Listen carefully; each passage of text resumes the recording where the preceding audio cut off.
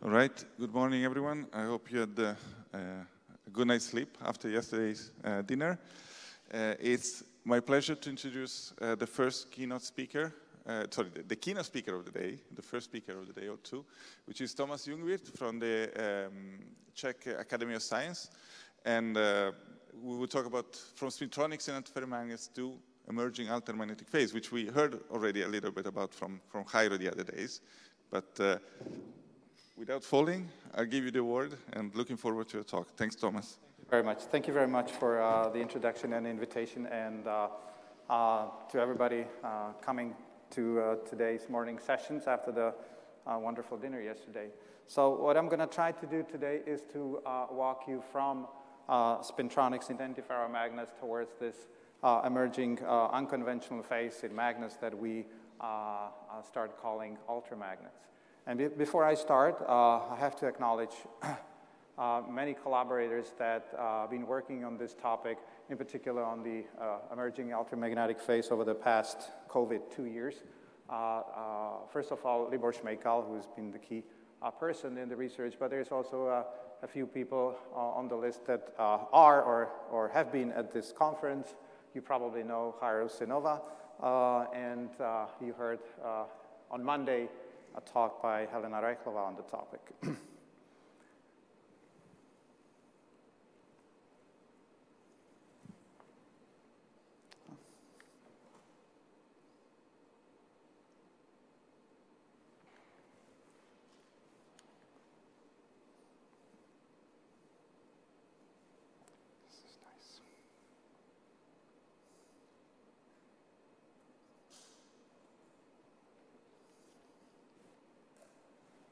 So let me first, on the first two slides, just a warm-up, remind us why we are interested in compensated magnets in contrast to the uncompensated ferromagnets. And there's been many talks in this conference. I heard a few yesterday that these compensated magnets are studied in the context of the energy and time downscaling of spintronic devices, and I'm definitely not going to go through all the wonderful experiments that have been done, but let me just highlight two that I find, two areas that I find remarkable. And one area is represented by this experiment by Alexei Kimel's group and also by Rupert Huber's group in Regensburg, where what they achieved is they took a compensated orthoferrite oxide, and they demonstrated switching of this material by energies that correspond to a single picosecond long terahertz photon per magnetic atom in the lattice. And why they and many people and myself find this remarkable is that a single photon energy corresponds to this KBT log 2 at room temperature energy scale or dissipation scale, which is the thermodynamic limit for operating digital bits in today's computers, which are based on irreversible operations. And when you are able to switch it with a terahertz photon, you can also limit your time scale of the pulse down to picoseconds, so you can also achieve a very fast, ultra-fast switching. But to be able to do that, you need to have a material that is able to react to the external stimuli at this ultra-short time scales. And here, the compensated magnets with their internal frequencies in the terahertz range are more favorable than ferromagnets whose ferromagnetic resonance frequencies are in the gigahertz range.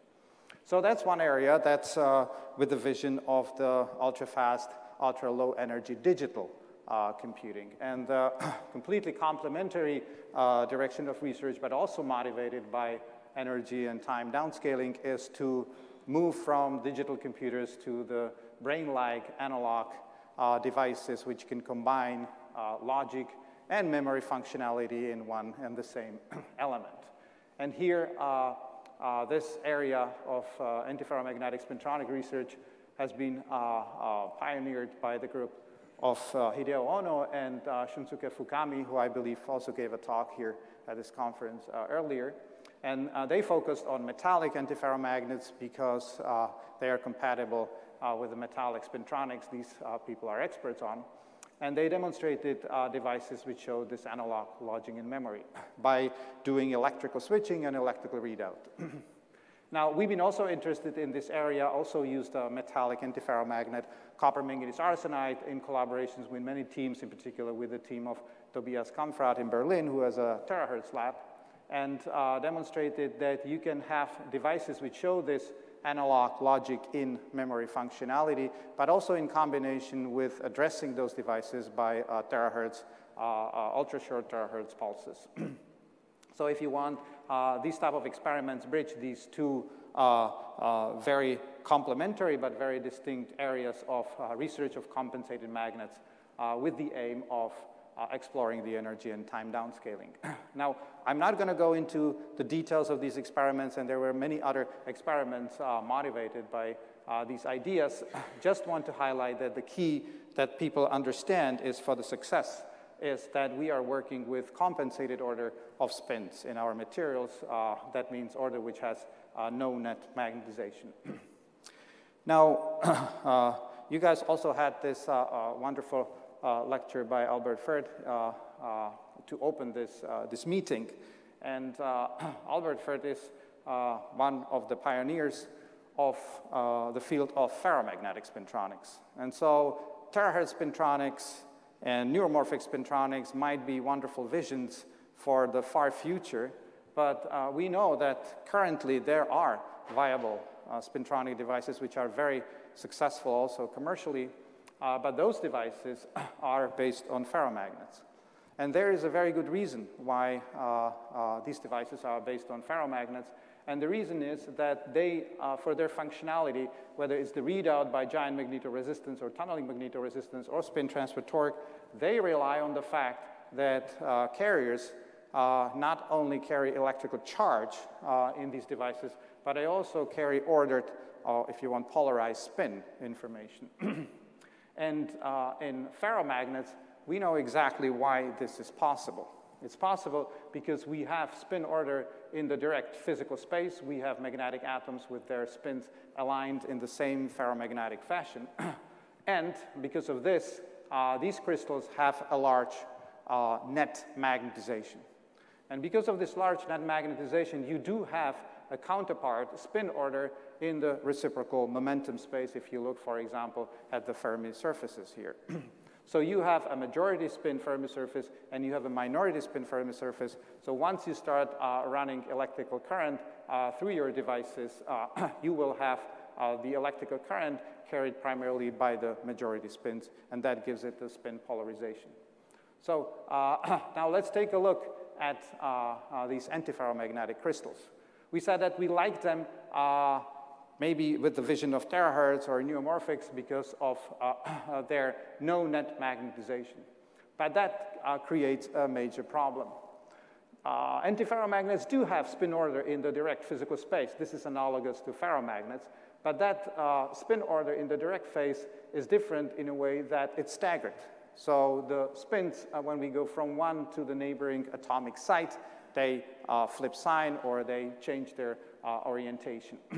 As a result, there is no net magnetization, and as a result, when we go to the reciprocal space, in the momentum space, when we look at the Fermi surfaces, they are principally indistinguishable, at least the first sight, from ordinary paramagnets. There is no spin order in the reciprocal space, so you do not have functionalities like this. You cannot just simply generate spin polarized currents, have giant magnetoresistance, tunneling magnetoresistance, spin torque phenomena.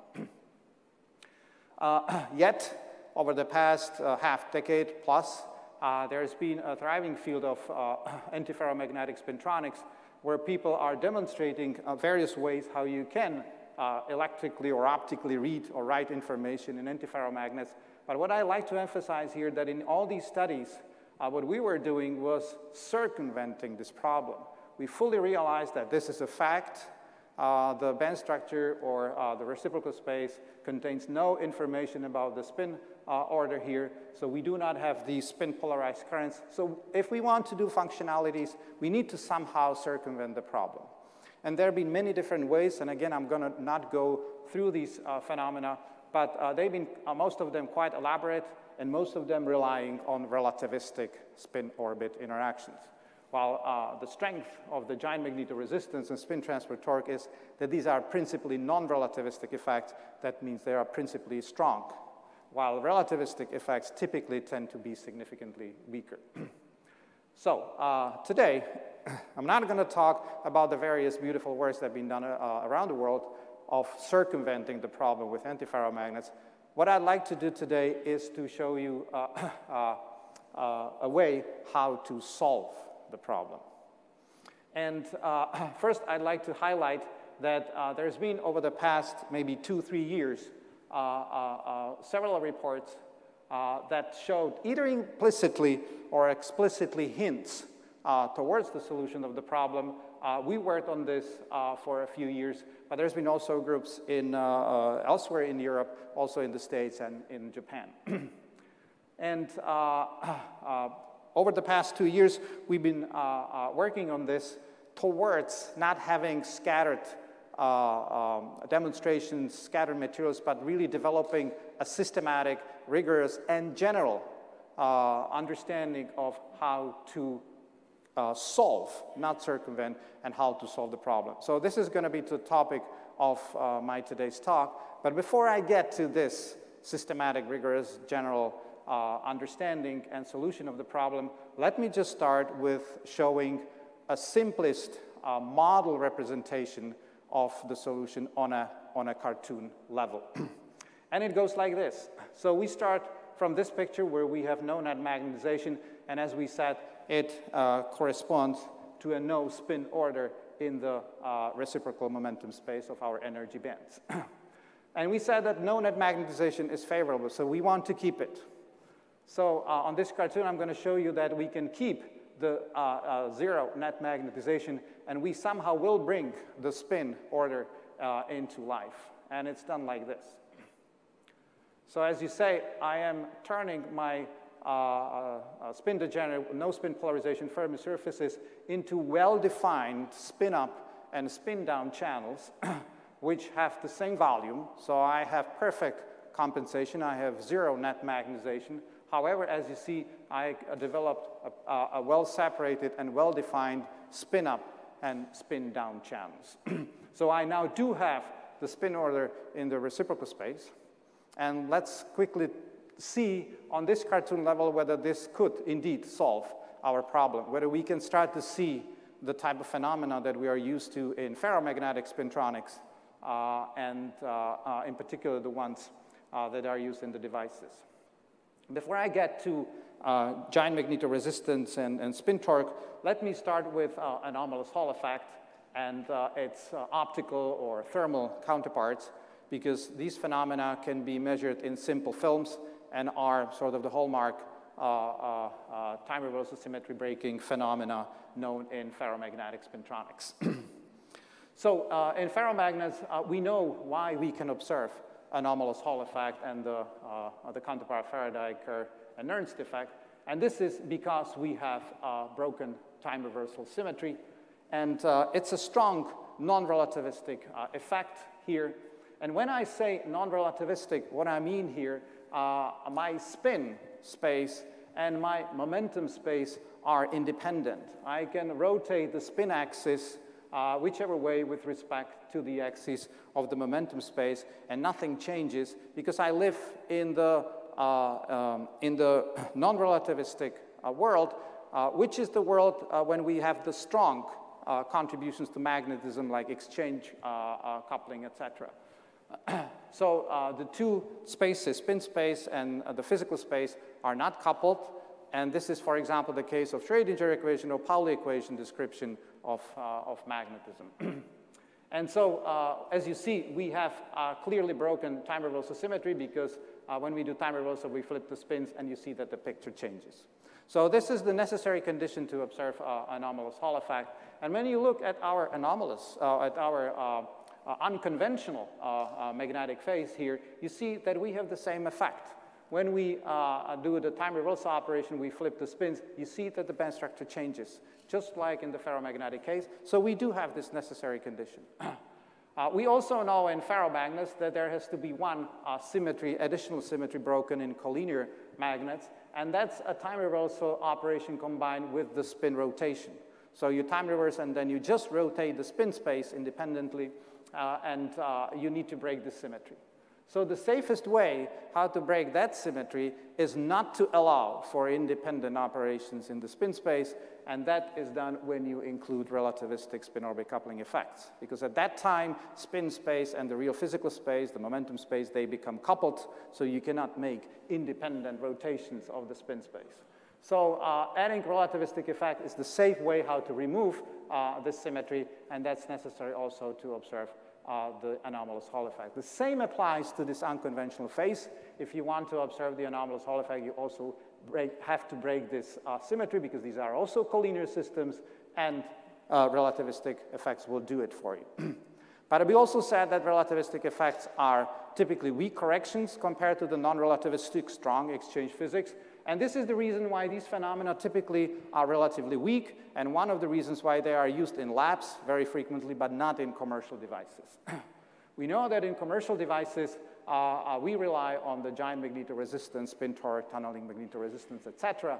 And those effects only require the strong non-relativistic broken time reversal symmetry.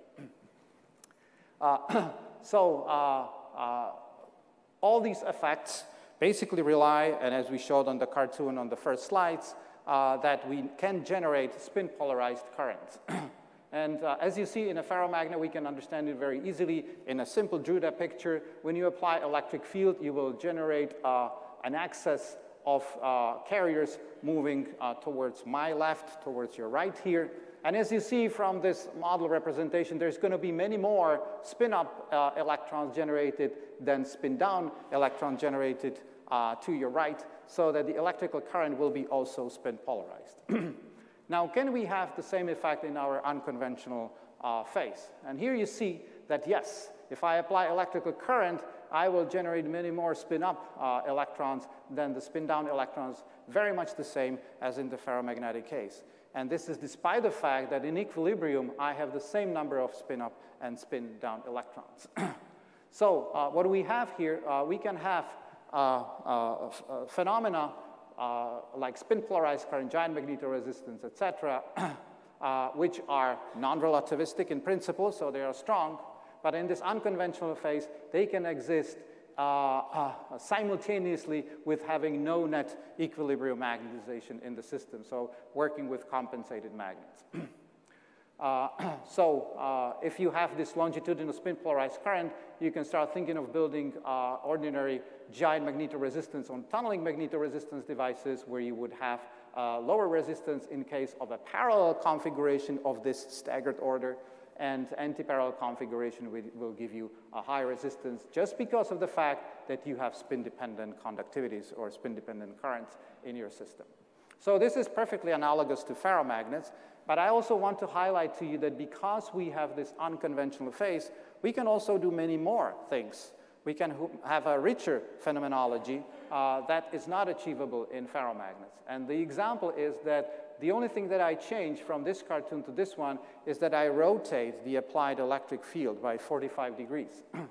And now in this case, what happens is that the spin-up currents and the spin-down currents will have the same magnitude, but they will propagate at different angles. So basically, by applying electric field, you will split electrons by their spins in a way that in the longitudinal direction, the current will be unpolarized, but you will have a pure spin current in the transverse direction. And again, this is a phenomenon that can be realized in systems which in equilibrium have zero net magnetization, are compensated, and it's a phenomenon which is non-relativistic, so principally can be very strong. And in terms of devices, you can think of a device when you apply electrical bias longitudinal, and you will have a transverse spin current injecting into the other electrode. So it's analogous geometry to the relativistic spin-orbit torque using a spin Hall effect, for example. But now you have a phenomenon which is non-relativistic. And when you calculate the efficiencies of these effects, they can be easily orders of magnitude stronger than all the relativistic counterparts. So hoping that on this cartoon level, I convinced you that with this unconventional phase, you can now solve the problem. You can have the same type of phenomena that the ferromagnetic spintronics is based on, but maybe you can have also additional phenomena or a richer phenomenology. Let me now move on to the systematic general understanding of this phase, where it can appear in what type of materials and what's the, how we describe their behavior.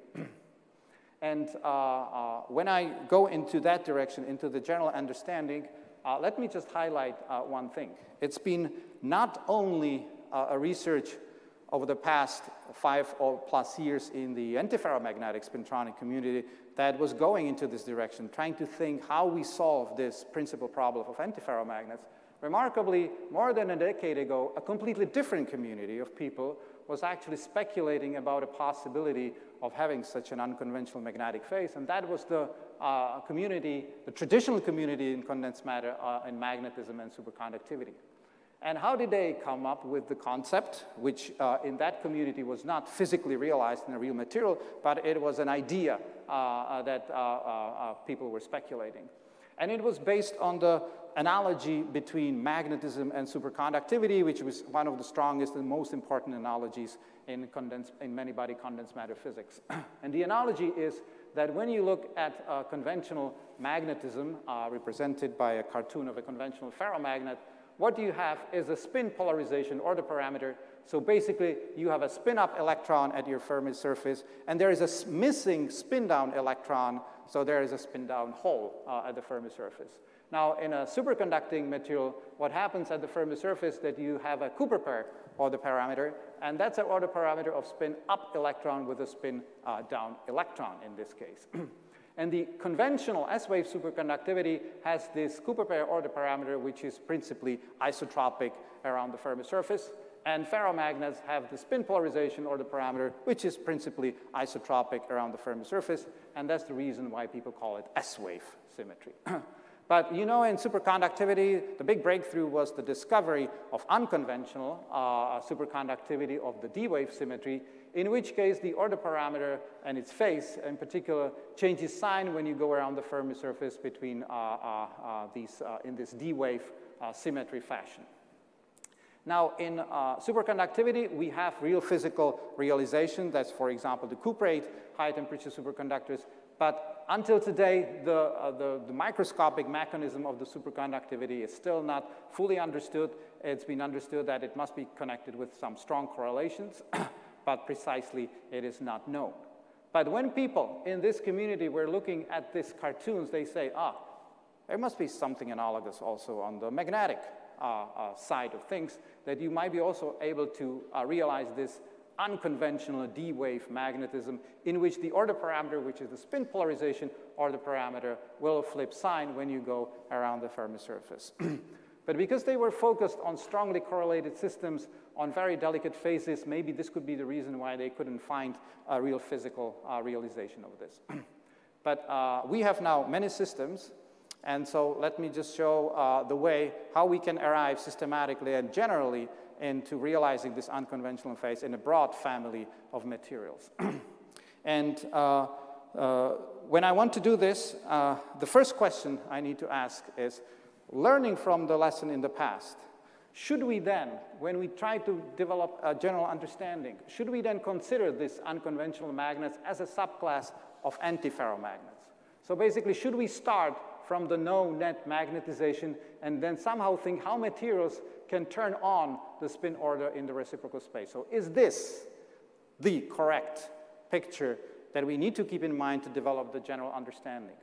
Or should we rather learn from the magnetism and superconductivity community who are telling us that, you know, they start from an ordinary S-wave ferromagnet, there is a spin order in the reciprocal space, and what they are saying is that there might be a way how you can actually turn the presence of the net magnetization into its absence. So basically turn off the magnetization. So it would be pictured like this.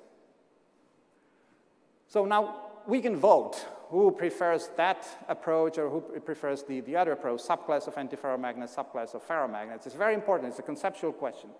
And the answer that we have, and it's an answer which is based on the most fundamental tool in physics to describe and classify phases and its symmetry, So I'm going to show you that neither is correct. It's not a subclass of antiferromagnets. This unconventional phase is not a subclass of ferromagnets. It's actually a completely independent phase, which is exclusively distinct by symmetry from ferromagnets and antiferromagnets. So let me just walk you through this now. And because, to be honest, for me, thinking about phases just from the fundamental symmetry principles was not very easy. I had to take a lot of time for me to become comfortable with these concepts. I will also do it today in a slow, step-by-step fashion. And I will start from the very familiar case of the distinction between a paramagnetic and ferromagnetic phase. So by symmetry, how do we distinguish these two phases? So first of all, let me characterize them. What are the key characteristics? So paramagnets have no spin order in the direct space. So at any position in the direct space, there is no net spin. The spin averages to 0 at every point in the real space. Now, as a result, obviously, there is no net magnetization. And as a result, there is also no spin order in the reciprocal momentum space in the energy spectrum. What symmetry is actually protecting the absence of the spin order in the real and reciprocal space? The symmetry is spin rotation. It's the rotation of spins in the spin space. You can rotate the spin space whichever way you want. This picture wouldn't change. It wouldn't change because you don't see the spins, because the spins are absent. Now, in ferromagnets, in contrast, what you have is that you have spin order in the direct space. You have net magnetization for the ferromagnetic order. And you have also the counterpart spin order in the reciprocal space. Now, because now you do have the order, some symmetry has to be broken. And the key symmetry that is broken in ferromagnets is the spin rotation symmetry. We can see that if I rotate the spin space, the picture changes. If I rotate the spin space back, again, the picture changes. You probably didn't notice, but I was also rotating the spin space in the paramagnet. But because you didn't see the changes, that means that the paramagnet is invariant under this transformation, while the ferromagnet isn't. So let's move on to the next one. But before, let me just highlight that because we have this spin order in both spin and reciprocal space, this is the reason why I can extract spin polarized current from my ferromagnetic lattice. And it's basically isotropic. Whichever way I apply the bias, I will still extract principally the same spin polarization. So let me move on to antiferromagnets. They do have the staggered spin order in the direct space, but they have no net magnetization, and there is no counterpart spin order in the reciprocal space. So first of all, the presence of the spin order has to be due to some broken symmetry. It's no surprise, it's again the broken spin rotation symmetry that we have in antiferromagnets. On the other hand, the absence of net magnetization of the spin order in the reciprocal space must be protected by some sort of a symmetry in the system, which is not present in ferromagnets. And the symmetry is a combined operation of 180-degree spin rotation. So you rotate the spin space by 180 degrees, and then you do crystal translation by half-unit cell, or you do inversion of the crystal around the center between the two opposite spin sublattices. So that would recover identical state. So this is a symmetry. So the presence of this symmetry guarantees no net magnetization and no spin order in the reciprocal space. And as you see, no such symmetry is present in ferromagnets, so these two phases are exclusively distinct. There's no overlap in this non-relativistic picture of magnetism between ferromagnets and antiferromagnets. And because of this symmetry, when you try to get electrical current from an antiferromagnet, you will always get both spins, up and downs, so the net spin polarization will be 0, and again, this will be isotropic in principle. So let's now move to the unconventional phase. So what happens in the unconventional phase? We have spin order in the direct space. We have no net magnetization, but we do have the counterpart spin order in the reciprocal space here. So spin order, broken symmetry, again, the same spin rotation symmetry. No net magnetization. That means there has to be some symmetry that protects the 0 net magnetization. and the symmetry is now 180-degree spin rotation, so it's a rotation in the independent spin space by 180 degrees, combined now with a crystal rotation transformation. As you see now that the electron densities that represent the spin down and the electron densities that represent the spin up are anisotropic, and the anisotropy axes here are mutually rotated, for example, by 90 degrees in this case. And that results in the fact that there is a rotation, crystal rotation symmetry that connects the two sublattices, but simultaneously, you have to have spin order in the reciprocal space, so you have to break some symmetries. And the symmetries that you break here is the 180-degree spin rotation combined with the translation or inversion. That was the symmetry that in the antiferromagnets resulted in the no spin order in the reciprocal space. That symmetry is broken. I cannot just translate and reorient the spins and get the same state because of this anisotropic electron densities representing the spin up and spin down, the collinear spin up and spin down states here. Now, because of this anisotropy, I now get this remarkable property. When I apply electrical bias, I can now extract spins primarily from one sublattice when I apply the bias along one direction. So if I apply the bias along horizontal direction, I will primarily extract spin-up electrons. Now when I apply the bias in the orthogonal direction, I will primarily extract the spin-down electrons. So that shows you both that you can operate these materials as ferromagnets, but simultaneously you have automatically a richer phenomenology that is not present in the principally isotropic ferromagnets. So this is a concept. It's a very general concept. It's based on general principles of classifying and describing phases. And again, you see that there is no overlap between this unconventional phase and the antiferromagnetic or ferromagnetic because the symmetry conditions are all mutually exclusive. Because it's distinct, let me just give this unconventional phase a certain name. And because the characteristic feature of this phase is that I have alternating spin polarization in the direct space, I have the counterpart alternating spin polarization connected with the same rotation symmetry in the reciprocal space. I have the alternating sign of the spin polarization of the current I can get from these materials. Let me just call them altermagnets.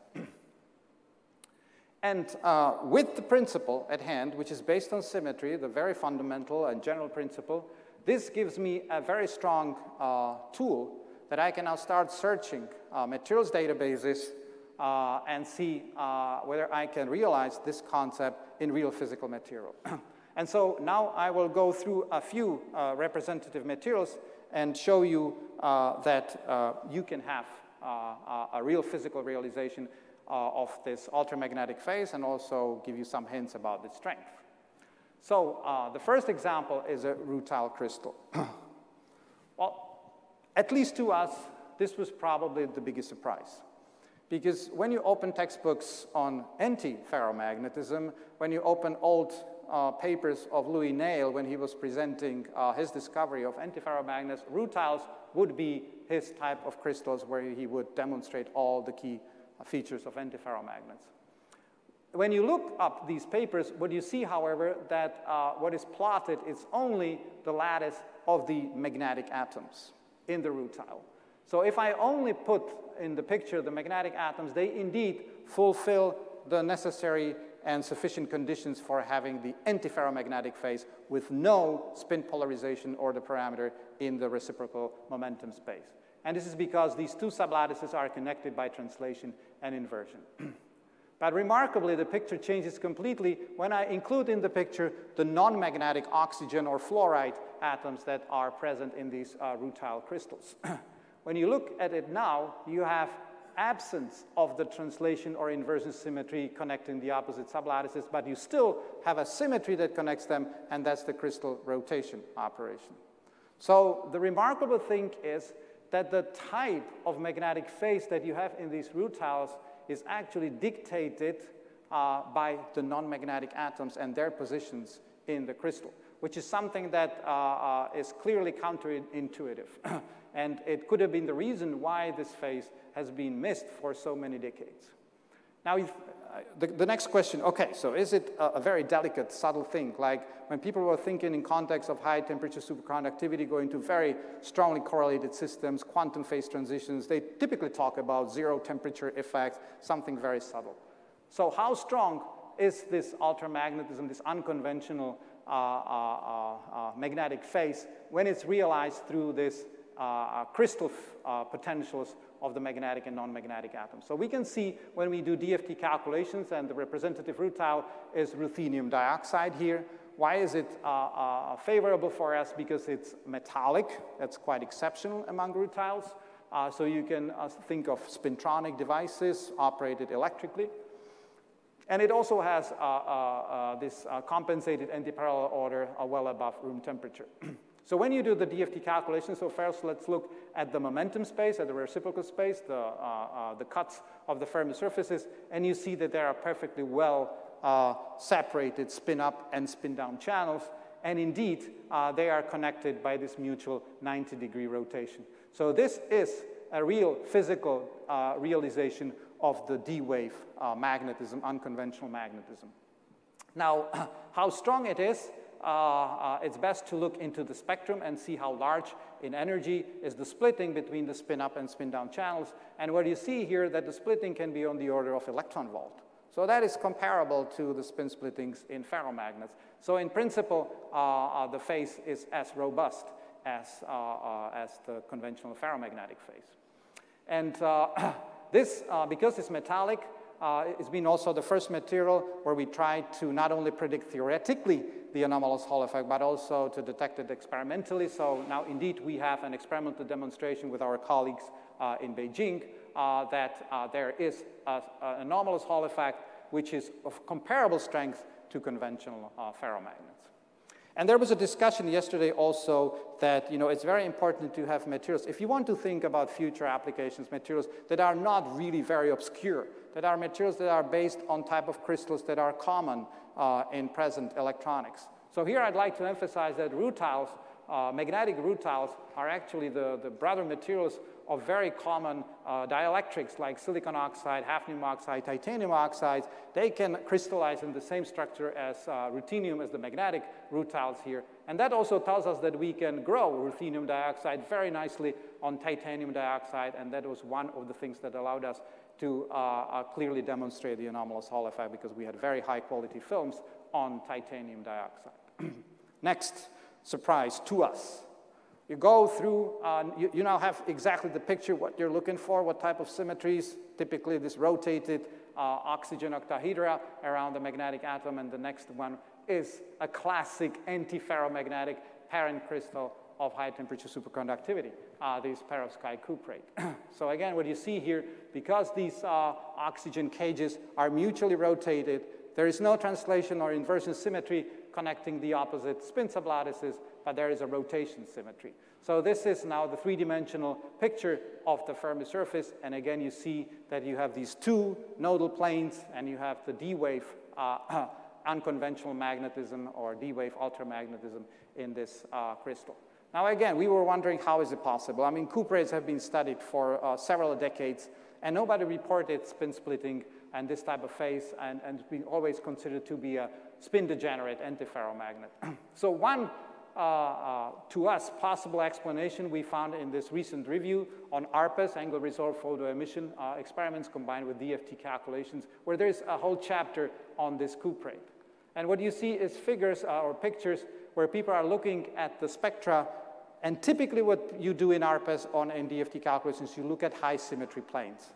So there's been a lot of studies at the high symmetry planes, which is the KZ equals 0 plane in your brilliant zone here. But you see the KZ equals 0 plane by symmetry is spin degenerate. So you would not notice the spin splitting if you look at these high symmetry planes. And there always have to be degenerate planes in ultramagnets, because you have to have equal number of brilliant zones split with one sign and other part of the brilliant zone with opposite sign. So to us, this opens an interesting area. We can think of two things. For example, first of all, coexistence of unconventional D-wave superconductivity and unconventional D-wave magnetism, and potentially, that would be obviously more interesting, a potential interplay between those two order parameters, maybe one enabling the other. Now, so far I was talking about oxides, and indeed, when we scan the databases, you will see that many of these altermagnets are oxides, but this is to highlight that it's not only oxides. So it's an example of, again, if you go to literature of chalcogenide or pnictide materials, which were referred to as classic antiferromagnetic semiconductor and metal, manganese telluride, chromium, antimony, simple binary compounds. Manganese telluride being a conventional or prototypical semiconductor with the compensated order, and chromium antimony, a prototypical metal with the compensated order, and with both with nail temperatures above room temperature. In particular, chromium antimony has 700 K nail temperature. Now, when you look at their crystal structure, you again recognize the same pattern. The two opposite spin sublattices are not connected by translation or inversion. They are connected by rotation, and that implies that they are altermagnet. Now, when you look at their crystal structure from the top here, you see that there is also this hexagonal pattern. So that symmetry actually generates that you do not have only two nodal surfaces, you have three nodal surfaces along one axis, and then you have a fourth nodal surface which is orthogonal to that surface. So in terms of the partial wave expansion, you now go from a D wave into a G wave type of unconventional magnetism. So that's something I'm not aware of the superconducting community envisaging this, but once you have the symmetry-based general classification and description of this phase, you will immediately run into higher order even parity wave type of magnets, in particular this G wave one. So these were examples which maybe were not extensively discussed at this workshop, but let me now finish when going through the materials with two examples which I saw even yesterday that they were considered at this workshop. So the first example is the material that was explored in Alexei's and Hubert's recent paper on the fantastic low energy ultra-fast switching of a compensated magnet. But as you see, the same orthoferrites were used already more than a decade and a half ago when all this field of ultra-fast photomagnetism started in Nijmegen. Now, indeed, when you just look at the magnetic atoms here, they have this antiparallel order, compensated antiparallel order. But when you plot the full crystal lattice of these orthoferrites, you again recognize these oxygen cages which have a mutual rotation. So again, this is the characteristic signature of having an ultramagnetic phase in which you will have all the features that I described to you before. So one thing that I want to highlight in particular here in the context of these studies is that very often you use not a Hall effect because they tend to be insulating, but you use a Faraday magneto-optical effect, which is the AC counterpart of the anomalous Hall effect, to probe the dynamics of these magnets. And what I'm trying to highlight here is that the anomalous Hall effect, Faraday effect, Nernst effect, in altermagnets, they are governed, they originate, they arise from the compensated magnetic, antiparallel magnetic order, from the time reversal symmetry breaking by the compensated order. So even with negligible or non-existing, unmeasurable net magnetization in the system, you can still have these phenomena, Faraday effect, anomalous Hall effect, of comparable magnitude or even larger magnitude that in conventional ferromagnets with huge magnetization. The other material that's been discussed yesterday is hematite. And again, when you look at the collinear phase of hematite and you look at the surrounding oxygen cages, you recognize the same feature, the mutual rotation of these cages, and that again gives you the altermagnetic phase. And it has a very similar crystal structure to the manganese telluride or chromium antimony. So again, you will arrive at the G wave type of order, while I didn't emphasize that this one, this orthoferrite, is more like the ruthenium dioxide, it's the D wave, or the cuprate is the D wave. So the studies in this orthoferrite, the fantastic work, was using a single terahertz photon to switch this material. But here on this slide, I'd like to emphasize one thing, that you can think not only about a photon, terahertz photon quasiparticle, but you can also think of terahertz magnon quasiparticle. And the question is what type of magnons we can expect in these systems. You know that compensated magnets have very interesting feature in magnonic spectrum compared to ferromagnets, and that's the linear dispersion. So magnons in compensated magnets behave more like photons because of this linear dispersion, and that's a feature that allows you, for example, to generate, in principle, ultra-short magnonic pulses and then propagate them in a similar fashion to photons, because you have momentum-independent group velocity. So we know that from antiferromagnets, but what happens in these altermagnets? So this is just a cartoon. It's not a real calculation for the hematite. We have real calculation for the ruthenium dioxide, where this cartoon is perfectly applicable. And what we see here is that now we also have linear dispersion. That's analogous to conventional antiferromagnets, but we have splitting of the magnon spectrum by the chirality of the magnon. So in some sense, they become a mixture of the antiferromagnetic type of spectrum and the ferromagnetic spectrum, where we also have chiral magnons here. Of course, it's an ultramagnet. So if in one part of the Brillouin zone of the magnon spectrum you have one sign of splitting, there has to be another part in the Brillouin zone where the sign of the splitting changes. So the chirality of the magnon will be very anisotropic, will change depending on the propagation, on the wave vector of the magnon. So this was an excursion over a few selected materials. And so let me now conclude with a few general remarks. So first of all, we already noticed that we had D-wave type, and we had also G-wave type, where what I plot here is a Brillouin zone and the spin-degenerate nodal planes in the Brillouin zone here. And as I said, we can have 2 spin-degenerate nodal planes, that would be D-wave. We can have 4, that would be the G-wave. But by a complete systematic symmetry analysis of all possibilities that you have in collinear altermagnets, you realize that there is another possibility, that you have 6 nodal planes that are spin-degenerate and they cross the gamma point. And that, in the notation of the partial even parity waves, would be an I wave. So if you are able to systematically classify all altermagnets by these spin symmetry groups, then you will realize that for each symmetry group, you will, just from the symmetries present in the group, you can precisely identify what type of unconventional magnetism such a crystal structure and spin structure can host.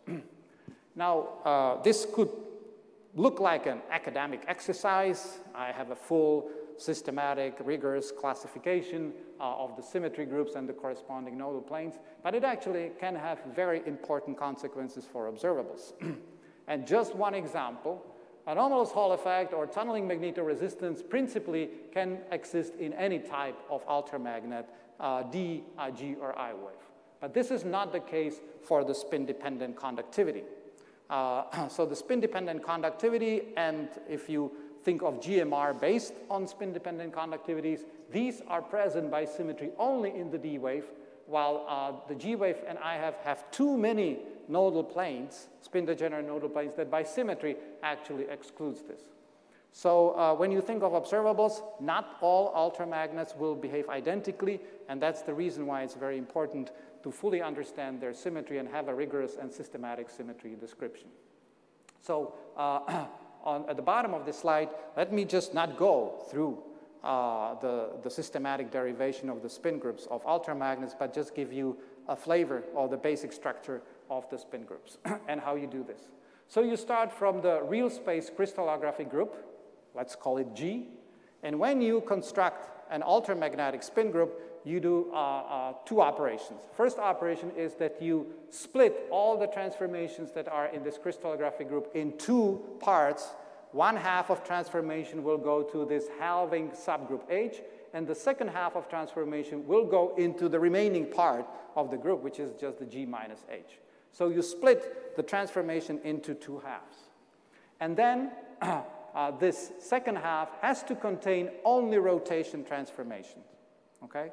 So that already tells you that not all crystallographic groups actually allow you to do this type of splitting. So not all crystals, non-magnetic crystals, in principle are allowed to host the altermagnetic phase, but majority do. In majority cases, you are able to split the non-magnetic crystallographic group into these parts when the second part contains only rotations. And now the corresponding spin group looks like this. You combine this halving subgroup with an identity in the spin space, so basically no operation in spin space, while the second part, the part of transformations which are rotation in the real space, that you connect with the spin space 180-degree rotation. And this is the construction of your spin groups, and you see that this part, these symmetries, describe the opposite spin sublattice symmetries, the symmetries that connect opposite spin sublattices, while these symmetries are the symmetries within each spin sublattice here. And once you know these symmetries, you can derive all the properties of the electronic structure, but also of the observables that you are interested in.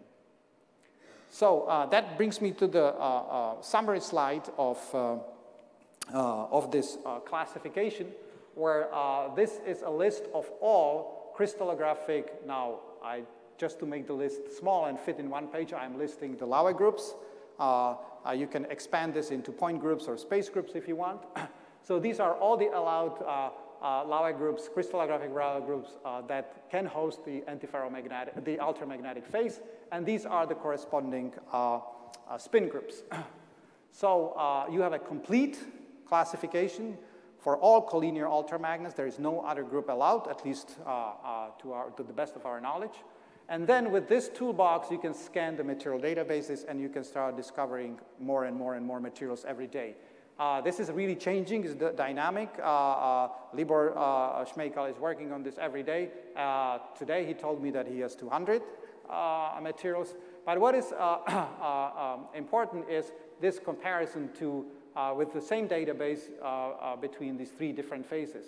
So antiferromagnets, they still rule. I mean, they are still the most abundant, but altermagnets surprisingly seem to be more abundant than ferromagnets. So this is not a rare example. There is many materials, and as I said, at the moment we have 200. And among those, they are insulating, semiconducting, semi-metallic, metallic, superconducting, various crystal structure, chemistry types, and you can have altermagnetism in 3D, but also in 2D crystals.